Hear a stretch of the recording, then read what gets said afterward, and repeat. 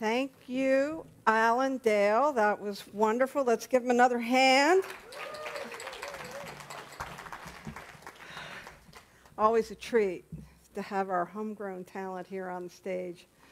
Well, welcome everybody. My name is Reverend Alice Reid. I'm the spiritual director here, and I'm so happy that you can be with us for our Homecoming Sunday.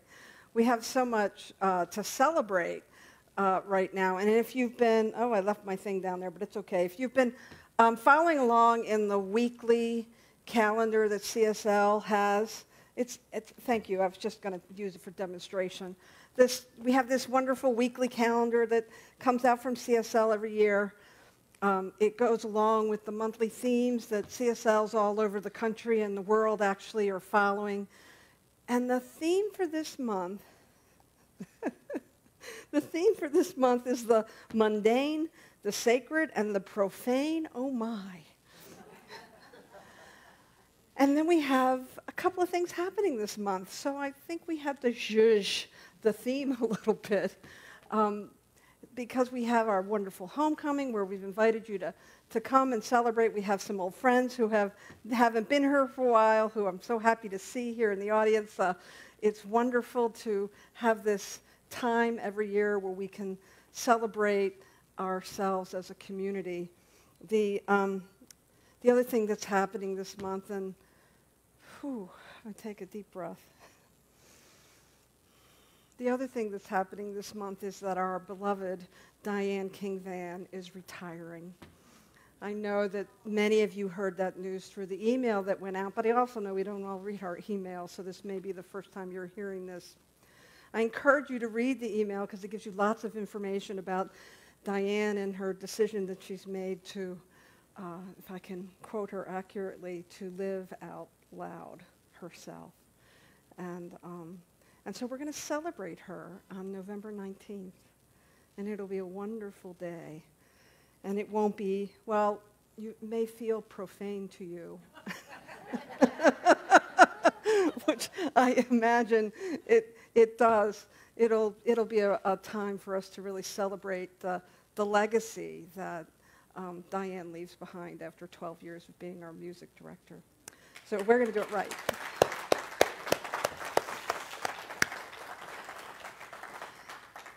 And as the other thing that we're looking at is our legacy members.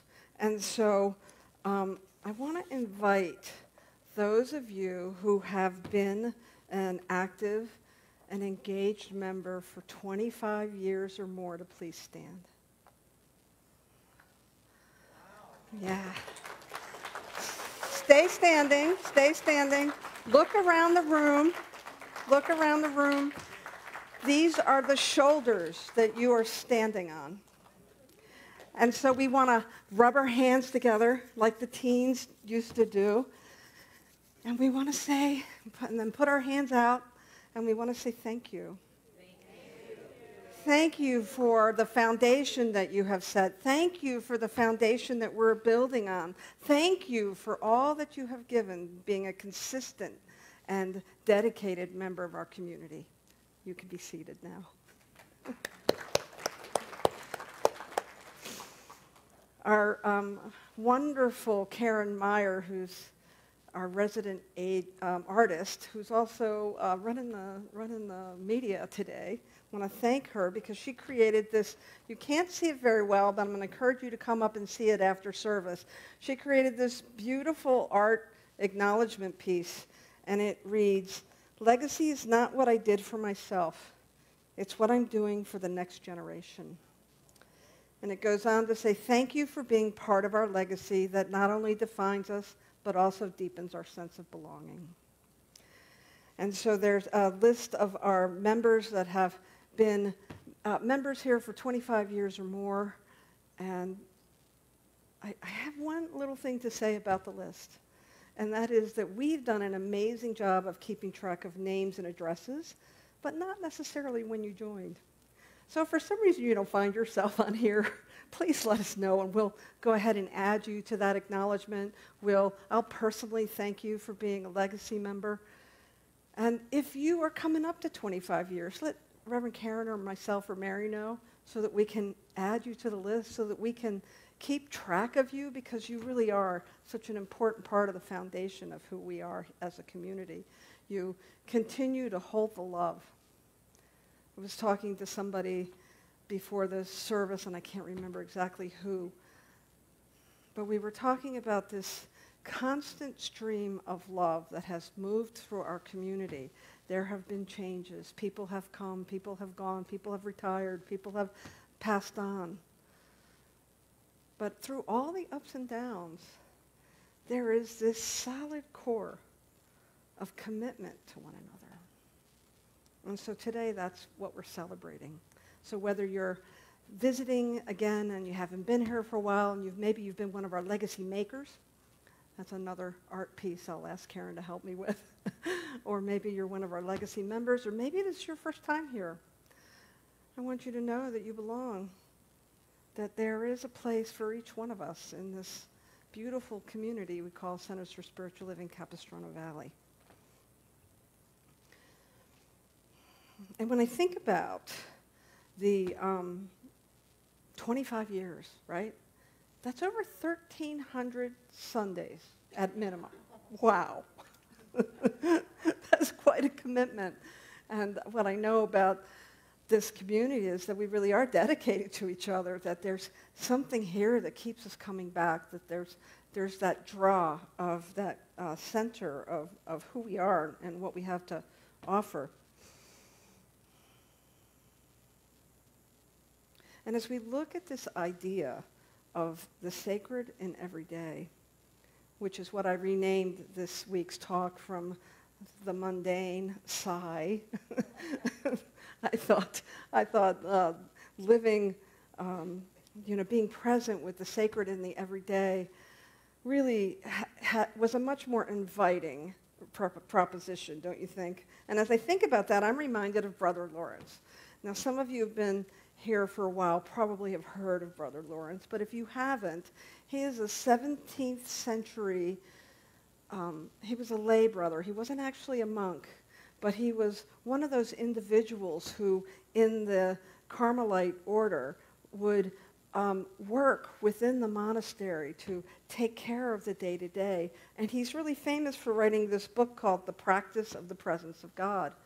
And his practice was that no matter what he was doing, he would have this continual conversation with the divine. He would invite the divine, whether he was preparing food or washing the dishes, whatever he was doing during the day, he found an opportunity to see the sacred in it. He approached spirituality where he emphasized this idea that there wasn't anything that he was doing that didn't have that fingerprint, if you will, although I don't see God as being anthropomorphic with fingers and a fingerprint, but he would see the mark of the divine in everything he did, and he would cultivate that. And he found a profound sense of peace and communion when he would cultivate that sense of the divine in everything he did. I was vacuuming yesterday. I did not have a sense of the divine. And when I'm trying to get, something really straightened out, whatever it is in my life, it's really easy to get sort of lost in the task and forget that there's something within the very fiber of whatever I have my hands on, that I too am within the very DNA and the cellular structure of my being, that there within all matter is this beautiful weaving of the divine. Ernest Holmes quotes Jesus in his book Ideas of Power, where he says, "Blessed are the pure in heart, for they shall see God." And he goes on to say that what Jesus meant was that we experience God, the presence of God, and we see God right here and right now in the everyday. And when I think about this idea of being blessed or the pure in heart, I think we purify our heart. And I don't mean that in a moralistic way. but that we purify our heart when we begin to allow our awareness to raise to a point where we can find the divine in whatever we're doing or whatever's in front of us. And it's tempting to get caught up in the spin and thinking that in order to be spiritual, we must be doing something specifically spiritual, right? We must be doing some big impact activity that's going to help us to have the experience of the divine. Or maybe it's just the spiritual practice that you do is the place where we can think we're only going to experience the divine. But it's everywhere. It's, the kids like to say, there's no place where God is not. And then my dear friend, Don Gilson, would like to say that it's either all God or it's not. Right? And so we have this experience, and whatever relationship you have to God, I like to think of God as the thing that makes the grass grow. And if I think about it that way, if I think about God as this thing that makes the grass grow, this energy that is underlying all life, well, how can it not be in my very breath, in my heartbeat, in your heartbeat, in our conversation, in our discussions, in our debates, in our disagreements? I'm remembering Jack Kornfield's famous book, After the Ecstasy, the Laundry. Anybody remember that one? Right? Yeah, it's an oldie but goodie. But the title said everything. You're like, even when we have this experience of ecstatic bliss of oneness and unitedness with whatever, it's this thing that makes the grass grow, when we have that experience, we're still going to be doing the laundry. We're still going to be, gassing up our car. We're still going to be taking out the garbage, my least favorite chore at home. And so I want to say, what's your least favorite chore? Can you this week choose that when you're doing your least favorite chore to make a mental note and a conscious intention to see it as a divine act in some way? Right? And I imagine what the world would be like if we could all begin to see the divine in everything. I'm teaching a class on Wednesday mornings. We're almost done. It's been a divine experience, and it's called Exploring Roots, and we've looked at Emerson's writings and compared them to Holmes. We've looked at Judge Thomas Trower's writings, and now we're looking at Emma Curtis Hopkins. And for those of you who aren't familiar with Emma Curtis Hopkins, she is considered the teacher of teachers. She taught Ernest Holmes. She taught Charles and Myrtle Fillmore. So she has imbued her consciousness on a lot of what you experience as being part of this community.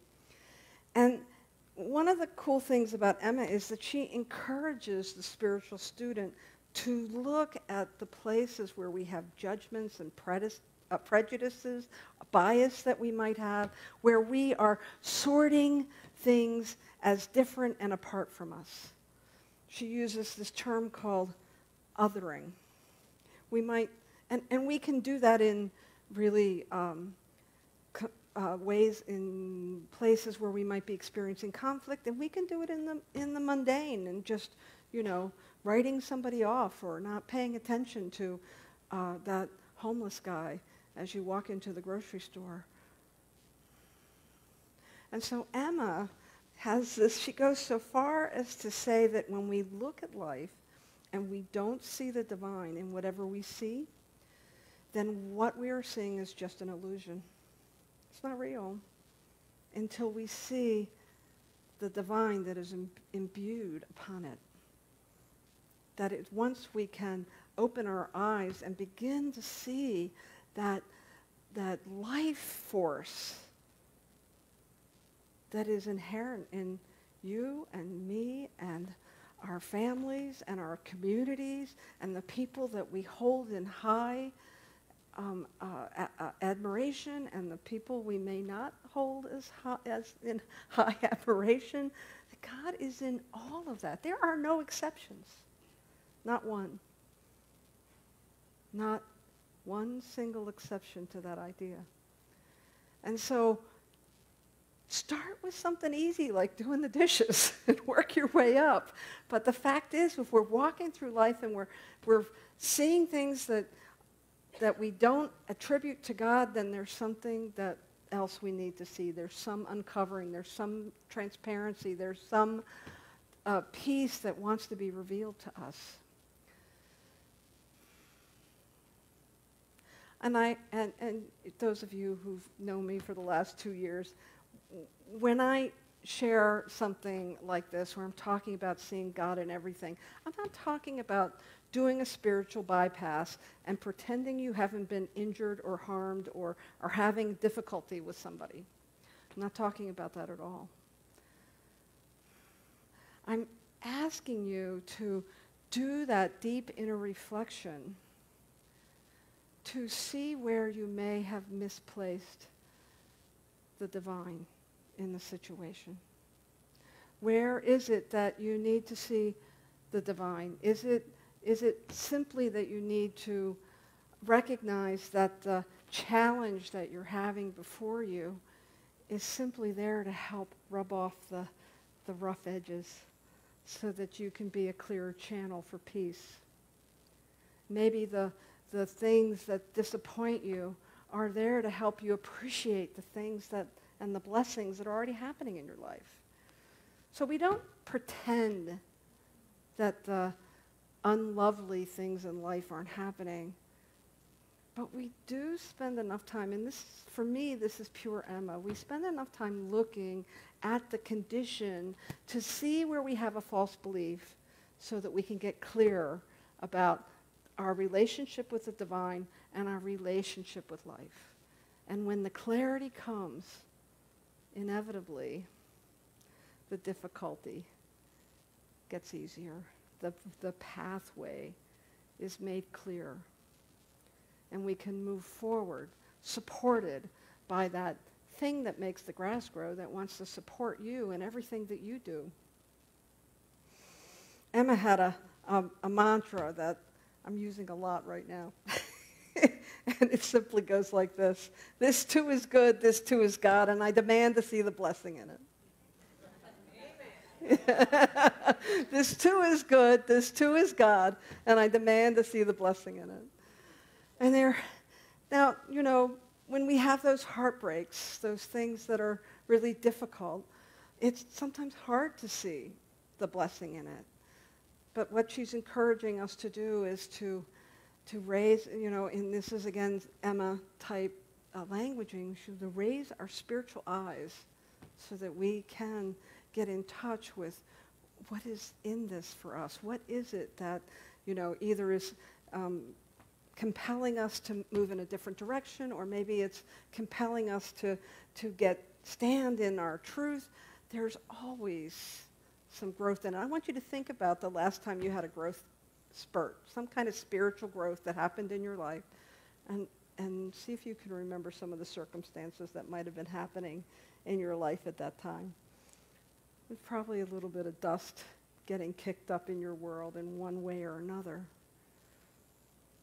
Because oftentimes it is that movement of that helps to shift our thinking and shift our perception and raise our awareness to what it is that the divine wants us to experience and what it is we want to engage in. And so when you find yourself either in a place of conflict, or maybe it's a place of apathy where you're just not feeling like there's anything that is moving you from your heart space, or maybe you're not feeling engaged. The question to ask yourself is, and to be curious about it, is what is it that I'm missing? Where am I not seeing God? Where am I not seeing love? Where is there a greater opportunity for me to love? One of my favorite practices is something called the love prayer. And I'll say that the love prayer, when I learned it, it reminded me of Brother Lawrence finding the divine in something and settling myself. It reminded me of Emmett Fox's golden key. Are you familiar with Emmett Fox's golden key? It's when we are in any kind of a turmoil, we are to think of God. And so this love prayer is a practice of getting still and neutralizing our emotions so that we can be present with whatever's going on. It's both Brother Lawrence, Emmett Fox, this love prayer practice, all of it is really this meaningful, mindful practice, because I don't know about you, but when the ground beneath me begins to shift a little, I'm thinking about survival, I'm thinking about security, I'm thinking about trying to be safe. I'm not really thinking straight. So the love prayer is simply a practice of whatever is disturbing you, that you simply close your eyes and go within, answer your phone, turn it off, tell them you're about to pray, and bring the place of disturbance that is coming up for you, and repeat in your mind, I accept this, or I accept you, with the inhalation, and with each exhalation, I bless you, or I bless this. And it might be difficult. It might be really difficult to get that first sentence out. I accept you. But I guarantee you, this is not about acquiescing to harm or things that are challenging to you. It is about getting ourselves centered so then we can truly be a channel for peace and communion with the divine, and seeing the divine in the mundane and the unlovely as well as the bliss. Would you like to try the practice right now, shall we?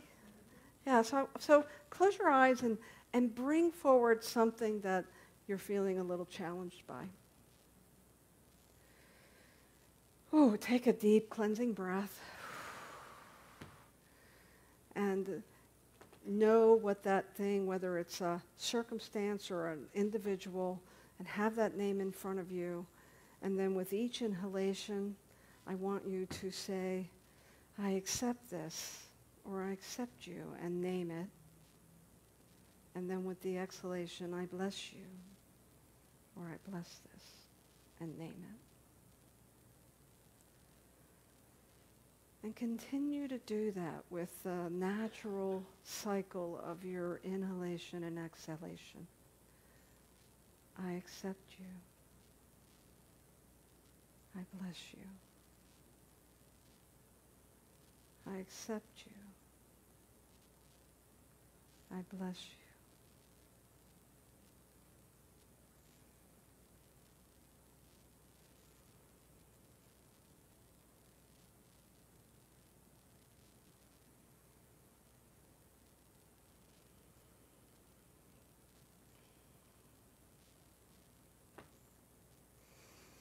And when you're ready, complete the last cycle and come back into this space.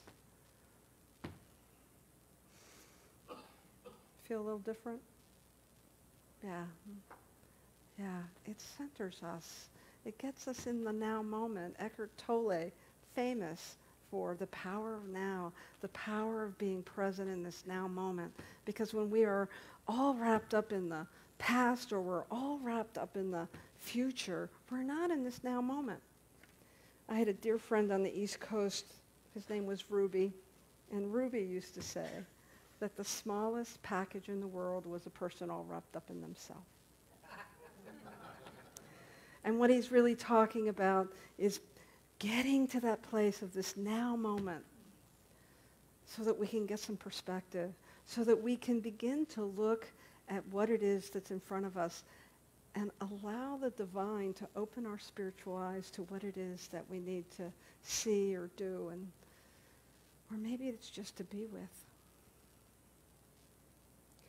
What I know about the divine is that when we become conscious and intentional, the way is made known. The path becomes clear. And we are led with grace, with ease, and with power. Thank you very much.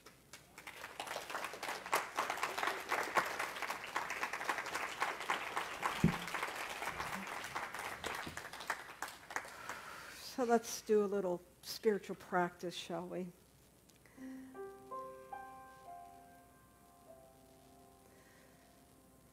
And you can close your eyes or lower your gaze or you can keep your eyes open and see the beauty around you. For what I know is it's all God. It's all grace. It's all love. And there is a power in it that when I recognize this basic truth of life, that I too experience the grace and the power and the love that I attribute to the divine. For there is no place that God ends and I begin. It is just a continuum of energy that is moving and reproducing itself over and over again. In my mind, in my thoughts, in my feelings, in my actions, in the things that I see. So we just breathe in and allow ourselves to trust and to have faith that we will be guided, that we will know what our part is to do or just to be as we allow the grace of God to move through us. And so I know as we move through this week, as we move through the rest of our afternoon, morning, and into lunchtime in this celebration of this center and all the lives that it has touched in the 55 years that it has been around, I know that this is our inheritance. And we will continue to build on that legacy as we move forward, being in spiritual community, being that center drop that ripples outward. And so I trust that each one will see Spirit in the plainest of things, as well as in the majesty of life. For it is ours to see, it is ours to notice, it is ours to be grateful for. And it is with an open heart and a grateful mind that I simply anchor this prayer in the power and the presence of the One as we say together. And so it is. Thank you very much. And now